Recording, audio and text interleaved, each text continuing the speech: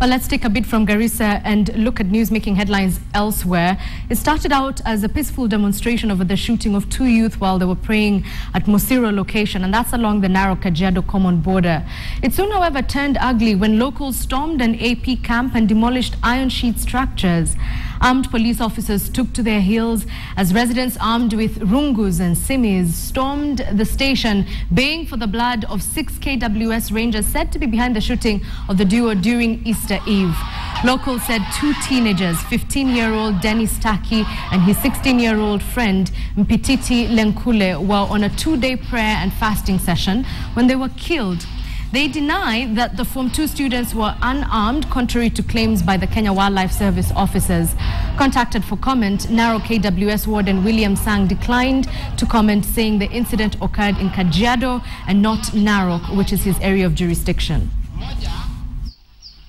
Ni mchezaji wa keyboard kanisani. Mwingine ni mwimbaji ambaye niko na picha yake hapa. Tukawatuma waende waombe kwa sababu ya Pasaka. Kulikuwa na mkutano wa waimbaji ambaye yuko pale Olosokon kwa sababu ni mwimbaji. Wanaenda kuombea hiyo mkutano ndio apate Ijumaa wakuje waende hiyo mkutano. Sanga wetu kama uimbaji hapa kwetu ni park ama ni wapi? Kwa sababu sisi kama Wakristo tuko masiku mingi tutaenda kuomba milimani tupate kibali. Sasa tumeshangaa tuombe tena wapi? Kwa sababu tunaonekana hapa kwetu amekuwa park.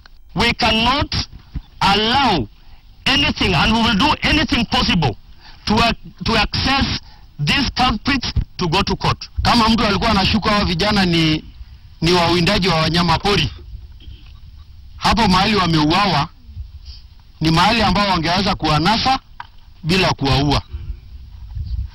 Na hata hivyo, hata wawindaji wa wanyama wa pori hakuna ruhusa ya kuwaua kama wanaweza kukamatwa.